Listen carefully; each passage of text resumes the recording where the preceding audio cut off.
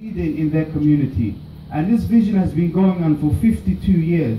52 years. And the thing that we have been working really hard on is to develop young students, to develop people that come into university and colleges and make them into leaders after they finish university.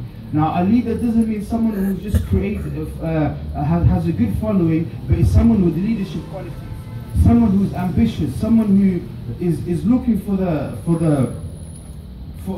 betterment of mankind. A Muslim should be a mercy to mankind.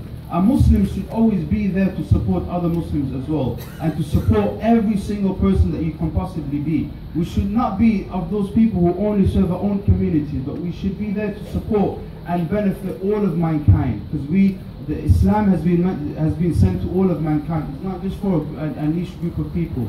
So from this we understand and we learn that.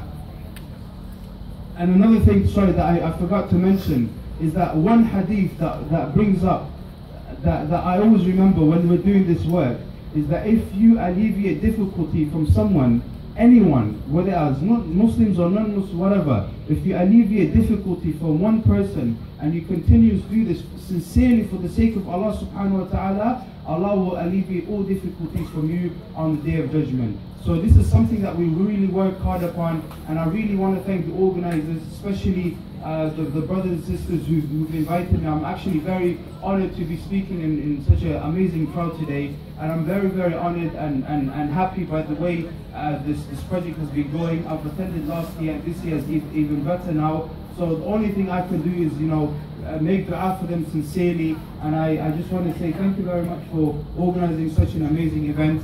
And in that case, I will leave you guys to, I was going to say something really nice, but I just can't think. I'm really hungry as well, and I'm sure all of you are very hungry as well. But for that case, I hope all of you have benefited from everything that I've mentioned, and I hope I can benefit from all of you as well, inshallah. So, Ramadan Mubarak to all of you. Assalamu alaikum.